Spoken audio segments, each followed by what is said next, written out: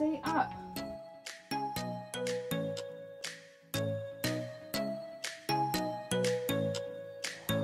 Hello everyone and welcome back to my channel. I am back with yet another room transformation. So you're probably thinking, Mackenzie, what do you mean you're doing another room transformation? Didn't you just update your room in the middle of quarantine? The answer is yes. Did I like that transformation in the very beginning? Yeah, absolutely. She was giving me everything that I wanted in a room. Did she stand the test of time? Absolutely not. Absolutely not. Miss Cross stayed on our wall for a solid 6-7 months, and halfway through that, I was ready to just take the whole thing off. I don't know. I think I liked it for the first little bit because it was new. It was fun. I was like, oh, this is a new change, and it felt great. And then I realized that gold crosses on my wall was not it was just not for me, and it's not ever going to be. So Josh and I had a moment of saying to each other, look, this needs to change. We're in yet another lockdown. What are we gonna do?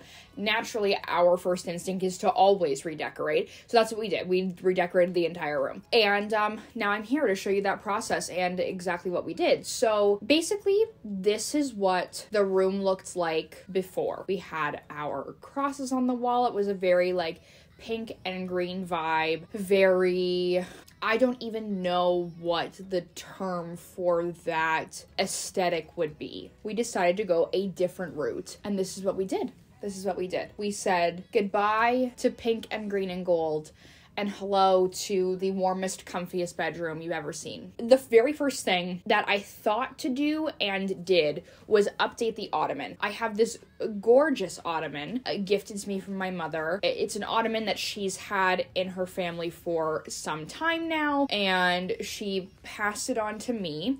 And when she gave it to me, she put a gorgeous green velvet covering on the top of the ottoman, which was great for the room that we had before. When we decided that we wanted to change the vibe, it was the only piece of furniture that didn't fit within our neutral color palette and theme. So I was like, let's just order some canvas from Amazon, and I will staple gun it, and we will reupholster it ourselves. And I did it. We did it. It looks beautiful. Yeah, then from there we styled it. We styled it with a beautiful gold tray and just a little candle to keep things simple. And this really was the start of this beautiful room transformation. From there, we started working on the bed and the vanity. But what happened first was the vanity. I loved the mirror that we had in here, but I wasn't too sure about the color, and I was like, what do we do? Like, we hadn't figured out a color palette yet. So the mirror went through a couple transformations before we got to the place that it's at now. She definitely has seen a few lives. She's lived through quite a bit, and she's here today to be the gorgeous makeup vanity that she is. So we painted it just a different shade of gold. She started as a gorgeous like white gold-ish color, very like muted, and then we painted her black. That didn't go so well. I don't know where that idea came from. I don't know what was going on, but it happened. And then Josh and I said enough's enough.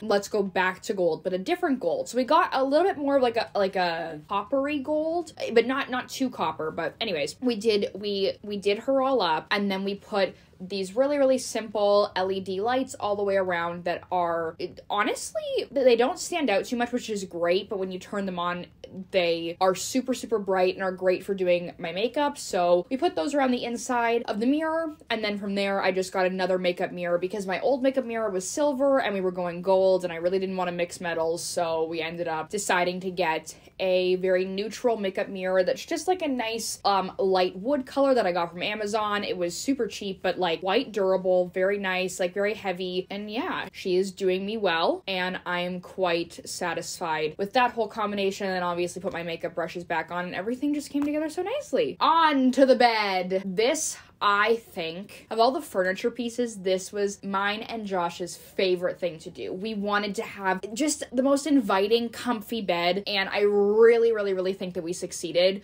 with what we did. We started with looking for sheets and a duvet. Now, let me tell you, you'd think that buying sheets and a duvet would just be, it's a no-brainer. You need sheets and a duvet. Everyone has sheets and a duvet, so you'd think it would just be so simple.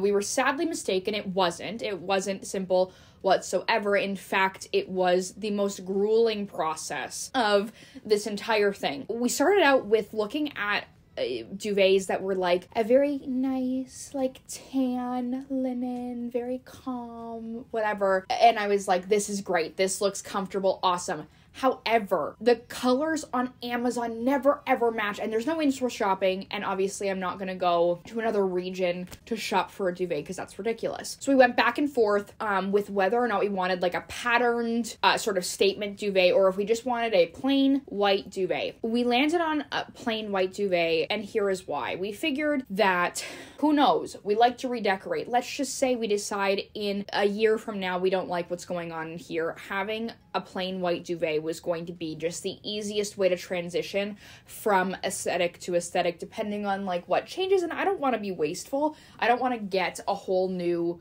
duvet just because I want to change my room. That just seems very, very wasteful. We settled on a white duvet, and we settled on these gorgeous, like sort of corally, pinky, orangey sheets that really acted as the statement for just like the sheets and the like the bedspread, duvet, whatever, and brought in that color without it being like too overpowering. And what we did to make the bed so comfortable and have the base be so comfortable was we layered 2 white duvets on top of each other to give it that like lovely, fluffy, lived-in feeling, and it was the best decision ever. Also, if you live with your significant other and you experience the sheets being stolen often, and when I say often, I mean every single night, get 2 duvets.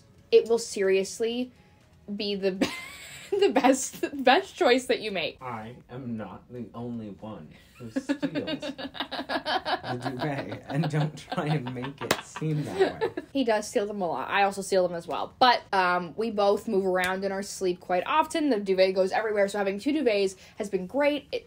2 duvets has been great. To the throw pillows. The throw pillows, we were looking on H&M Home, because I am really a sucker for H&M Home. They've got some great stuff in there, and they have lots of like collections where they pull pieces that obviously fit within the same vibe, same aesthetic. So we picked 3 beautiful throw pillows, 2 that were like a cottony linen, one that had like a nice little fringe that's behind me right here, this like gorgeous cream, almost like a grayish, like grayish color with this like just gorgeous fringe around it to give it a nice like texture without being too much. This beautiful burnt orange color, and in like the natural like linen fabric. And then this really cute pink pillow with like the tassels and the yarn, and I don't have enough good things to say about the H&M Home throw pillows that we chose. They look frickin' great. This brought us to throw blankets. I love a throw blanket. I really do. They make me so happy. They make a room look so, so, so cozy. This is why I was so happy about the orange pillow, because we found a gorgeous orange waffle knit throw that went so beautifully and added the perfect amount of texture to our bed and the perfect amount of coziness to also be paired with our pink IKEA knitted throw blanket that we already had. So that just brought all of the texture we needed on top of this gorgeous fluffy white duvet base with the beautiful corally like sleeping pillows. It just, wow, the marriage of these colors and textures, I cannot get enough of. It's so cozy to sleep in at night, and it really was like it has become the focal point of this bedroom. All of the texture on the bed really inspired texture in other places. I really, really, really am enjoying the natural toned linens and cottons, and macrame has been a really great way to bring that into a room, whether that be a macrame hanging plant or like a wall hanging macrame. And I actually got both of those. So I got these on Amazon in like packs, and I put some fake plants in them over top of my side table makeup storage area, and it really filled the space next to the makeup area, which used to have a clock, and the clock was nice, but the shape of the clock was just not doing it for the room anymore. So this just seemed like a very cohesive choice considering all the other choices we've made in the room. In addition to the macrame, we also put these gorgeous prints up on the wall, very boho, very warm prints that we got from Etsy. We put them up next to our bed, and this really solved our problem that we had when it came to this large wall. This large wall was the reason for putting the crosses on the wall to begin with. This is such a large blank space, and we wanted to fill it in a way that would still feel cozy without like cluttering everything too much. And these prints with the like invisible frames that we literally got from the dollar store, it was the perfect choice, and I cannot say enough good things about these prints. Funny enough, these prints that are on the wall, actually one of the motivators for Josh starting his very own print and home decor Etsy shop. So I will leave the link down below so that you can go check out all of his prints, as well as the prints that we put up. These prints were not made by Josh. They were made by another great artist on Etsy, but that artist was really a large inspiration in why Josh started doing his prints. So yes, I will leave both their links down below, and you should go and check them out. You should go and check out the different collections that Josh has made. They're all inspired by people in his life. So there's a collection that is inspired by me. So if you like my aesthetic and things that I enjoy, you may really like this collection. And the other prints are inspired by people that I've talked about in these videos before. So you should definitely go and check them out. I'm so proud of him, and the collections are just so gorgeous. Okay, finally, we are at the final step of this room transformation. Once the prints, the macrame, all of the throw pillows and throw blankets were all placed in the room, this was our time to add the final touches on everything, and just the little things that don't really serve much of a purpose except for decorating. We put some vases around the room. Now, these vases were just some clear glass bottles that we found, and we painted with paint and baking powder to give it this like gorgeous terracotta feel. We also added some eucalyptus on the wall behind our bed, obviously fake eucalyptus, because eucalyptus is dangerous for animals, and as you know, we have 2 animals, so we don't want them being in any harm because of our choice to have eucalyptus in the house. Those pieces really polished off the entire room transformation. So yeah, here is a final look at the beautiful room transformation. I am so in love with the way that it looked. I can't believe we were able to turn the room from what it was to what it is now, and I just love this space. I'm a firm believer that your space takes a toll on you as a person, and so when your space is an area that brings you genuine joy and you feel safe and happy in those environments, it makes a world of difference in your everyday mood. And I genuinely feel that since changing this room around and updating it, and it was absolutely worth all the time and energy and money spent on making this room what it is now. I really hope that you guys enjoyed this transformation. I know I love watching room transformation videos, and I hope that you guys enjoyed them just as much as I do. Let me know what you think. I would love to talk anything home decor. Just as much as I love kitchen stuff, I also love home decor. I don't have anything else to say except for I love you guys so much. Thank you so much for watching.